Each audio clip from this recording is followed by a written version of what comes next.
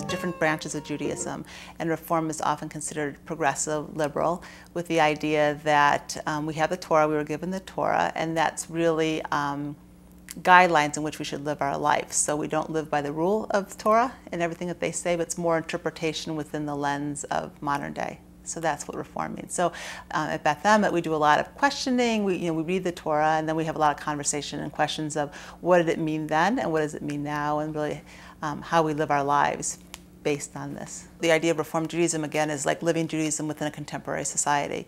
And so Orthodox does not recognize those who practice Judaism who are not Jewish. So if a couple is married and there's one spouse who's not Jewish, that person is not acknowledged, so to speak. Whereas in Reform congregations, we know that today, many, 50%, the numbers are all over the place, but at least 50% of Jewish adults marry those who aren't Jewish or are in partnership with someone who's not Jewish. And so the idea is that we know, and here's an opportunity to bring into the conversation and to experience the Jewish community in general. So we also know that oftentimes it's the non-Jewish spouse or partner who also kind of pushes the conversation with those who grew up Jewish. And so it's been a very interesting experience for us.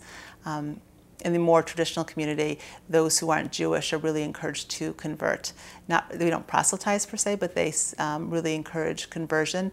In the Orthodox community, it needs to be converted by an Orthodox rabbi. So if someone within the Reform movement decides to convert, and then they move into an Orthodox, more traditional community, they wouldn't be acknowledged as being Jewish. So they would have to either go through it again or just live with the idea that they're not acknowledged. There's definitely like a 9-to-5 aspect of it. And so for a lot of our congregation are work in the professional world. So they're working in law firms, and they're working in doctor's practice, that type of thing. And so there's definitely that sense of being very insular. And so at Beth Emet, we're really trying to kind of push that and to offer people new opportunities, sometimes to get them out of their comfort zone and to begin to bridge that gap. And we hope that relationships are being built, and that will, whether it be social, educational, learning, partnership, whatever, that people will incorporate that into their lives as well.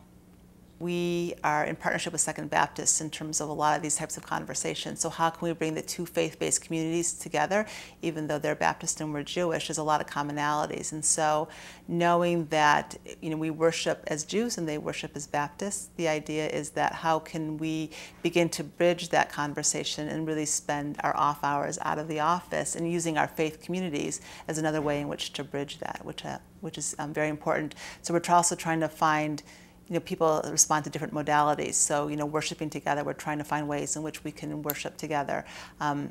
Social justice, types of programs. So we're doing the Crop Walk together, which is a North Shore walk for hunger, trying to raise money for hunger. We're doing a lot of educational programs together, and we are now working on a teen program to bring the teens to the South together, to learn together. And so, hoping again to kind of break the 9-to-5 of separate communities and kind of bringing them together in our off hours. And it's definitely true.